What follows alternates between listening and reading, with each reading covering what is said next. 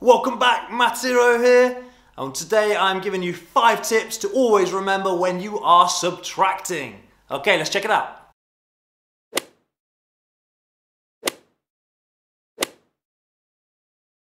Tip number 1, column titles. Put your column titles above the correct columns. Units, tens, 100,000, 10,000, 100,000, millions, 10 millions, 100 millions, whatever it is. Get them in there so we are aware of what we are doing in the operation at the time, okay? Tip number 1, column titles.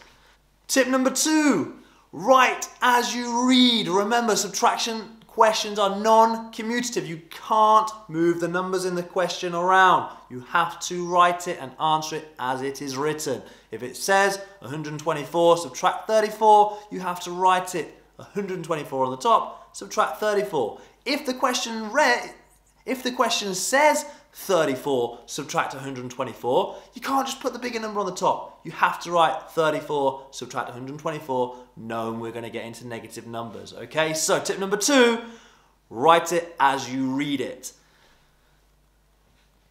Tip number 3, start at our smallest value. It might be units, it might be decimals, okay? But we always know the further to the right on our place value, the smaller value. We always start at our smaller value so that if we've got something to borrow, we have got something bigger next door to borrow from. Start at our smallest value is tip number 3.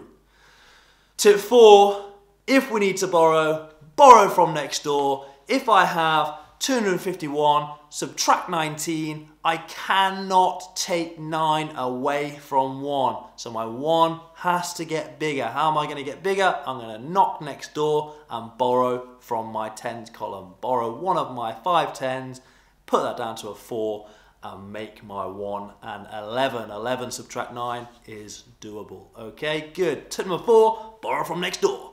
Oh, rhymes. Tip number 5, complete your question. Don't forget to always finish your number sentence. 251 subtract 19 needs an answer. Give it the answer. Don't just leave it there in the answer row. Tip number 5, always finish your answer. They are your 5 tips to never making mistakes in column subtraction. Okay, check it out, make sure you're familiar with them and you're feeling good about them.